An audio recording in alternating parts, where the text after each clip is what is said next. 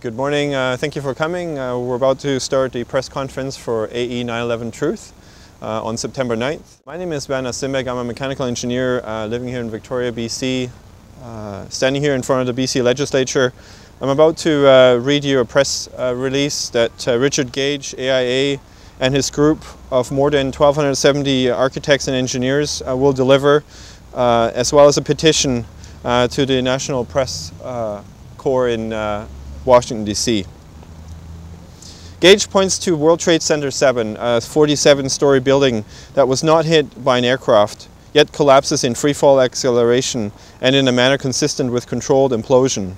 Government investigators at the National Institute of Standard and Technology, NIST, have been forced to acknowledge the freefall descent, an indictment fact. After being presented with analysis by AE 9/11 Truth petition signers, the facts that AE 9/11 Truth supporters have uncovered in the course of the examination of the forensic evidence include the following.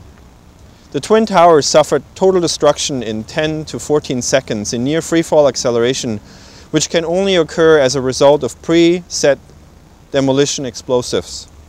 More than 100 first responders reported explosions and flashes consistent with preset demolitions. Multi-ton steel sections were ejected 600 feet laterally at 60 miles per hour, a distance and speed consistent with high-pressure explosive detonation. 90,000 tons of concrete and metal decking were pulverized in mid-air, creating the signature dust clouds of controlled demolition. A massive debris field, 1,400 feet in diameter, along with the absence of pancaked floors, indicates a very explosive destruction of each tower. The presence of several tons of molten metal found in the debris is consistent with the extreme temperatures generated by use of thermite, an incendiary used to cut through steel like a hot knife through butter. An international team of scientists found nanothermitic composite material in World Trade Center dust samples, providing hard evidence of the presence of advanced energetic materials in the disaster debris. The official FEMA and NIST reports provide insufficient, contradictory and fraudulent accounts of the circumstances of the tower's destruction, says Gage.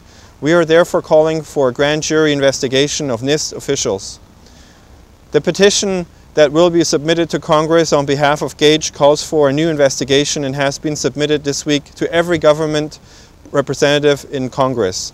The petition now contains over 1,270 architects and engineers signers. Altogether, over 10,000 around the world have signed the petition. Thousands of scientists, senior-level military, intelligence, government officials, pilots and aviation professionals, firefighters, scholars, university professors, and 9/11 survivors and their family members share AE 9/11 Truth's conclusion. Also see patriotsquestion911.com. And today, two new 9/11 Truth groups directly engage with AE 9/11 Truth have emerged. Scientists for 9/11 Truth and military officers for 911truth.org. AE 9/11 Truth findings comprise an important update to their 9/11 Truth Blueprint for Truth, the Architects of Destruction presentation, which is available on their website, ae911truth.org. The documentary presents scientific analysis of the explosive forensic evidence. The 9/11 Truth movement, which Time magazine in 2006 called a mainstream political reality, continues to gain momentum.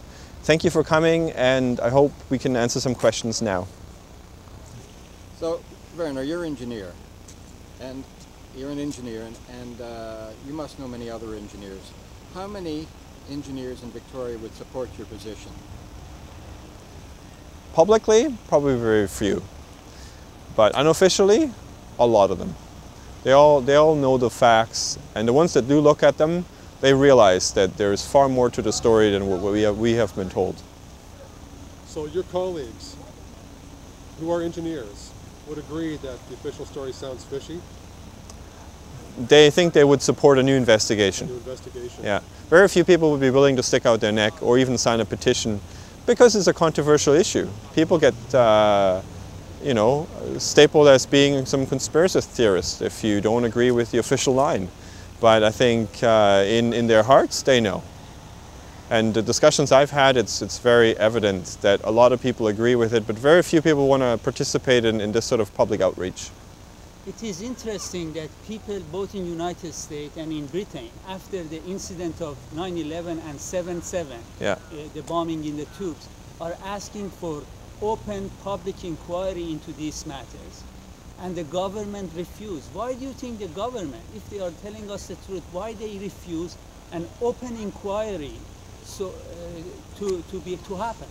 Yeah, I'm not sure. I think it shows you that our system is broken. I think people's opinions is not valued by our elected officials.